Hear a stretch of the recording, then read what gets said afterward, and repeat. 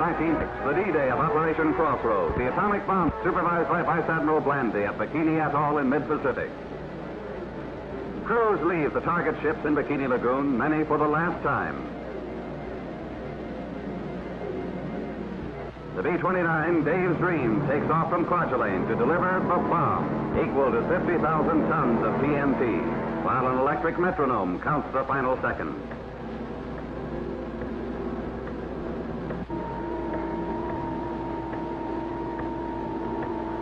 Cover your eyes. Now, bomb away!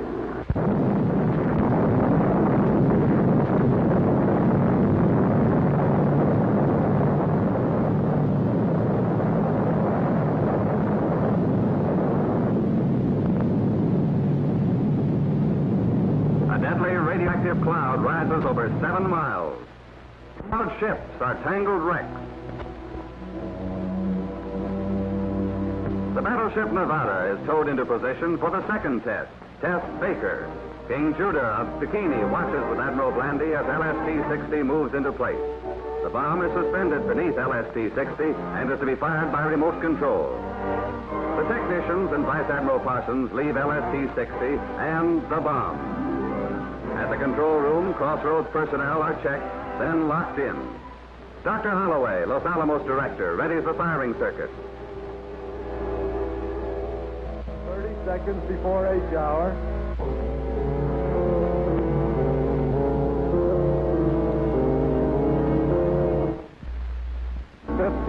Cameras are ready aboard ship and in the sky. 2, 1, fire.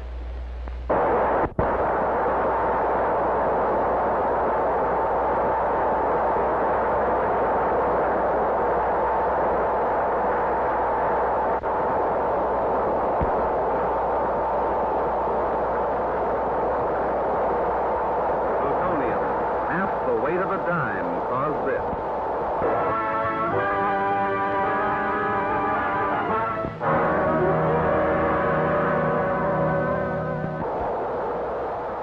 This is the force that can destroy our world unless we find the road to peace now. Town atom test measured a model village in the Nevada desert against the awesome power of nuclear energy. Buildings of various materials went up. $1 million worth of equipment was installed, including lifelike mannequins, and tons of food to measure the contamination caused by radiation. The big dolls were survival towns' sole inhabitants. Tanks took part in their first atomic maneuvers, some less than a mile away, the closest yet in any test. Nearly 6,000 persons participated, including troops sheltered by trenches. Many cameras in many locations filmed the single blast.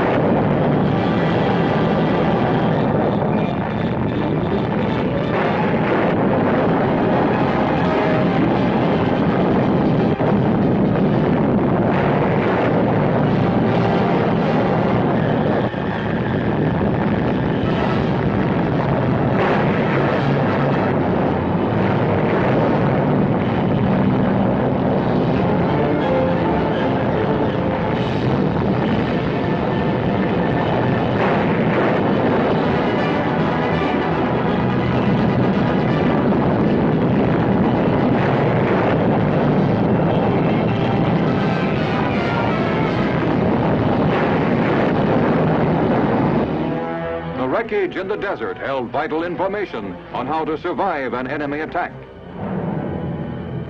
With Geiger counters to check the radiation, experts assessed the damage. An aluminum building was left a gaping wreck. Concrete or cinder block houses weathered the blast best. This one was less than a mile away. Survival Town's electric wires had become a twisted, tangled mass. Demonstrating the importance of civil defense preparedness, the elaborate exercises proved survival is possible, offering new hope to all who live in the shadow of the atomic age.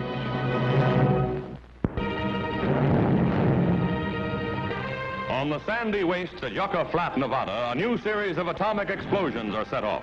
Tanks are among the obsolete pieces of Army equipment being tested in the exercises called Operation Teapot. More than 9,000 servicemen have been assembled at the proving grounds, ready to take their places in forward trenches. In a grim new age of warfare, today's fighting men must be taught survival on an atomic battlefield. While the troops take cover, the Army's giant new 100-inch camera is pointed toward the blast tower. Men tensely eye the control booth as the seconds tick off.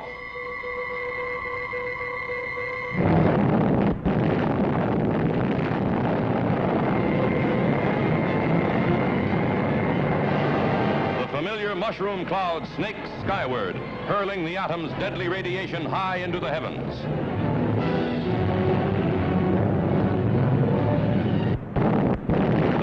And shock waves roll over the men huddled in the trenches. Never before have we had such a close-up view.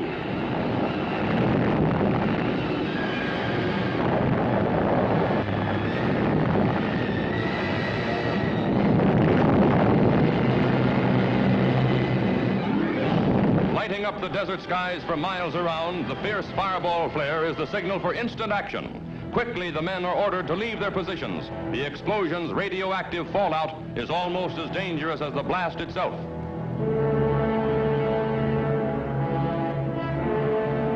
In the vitally important precaution of dusting each other off, the lowly broom becomes an item of military significance. Next, Geiger counters are used to check the troops for signs of radioactivity. Marching out of the shadow of the awesome fighting men, symbolizing America's determination to keep strong in a restless world.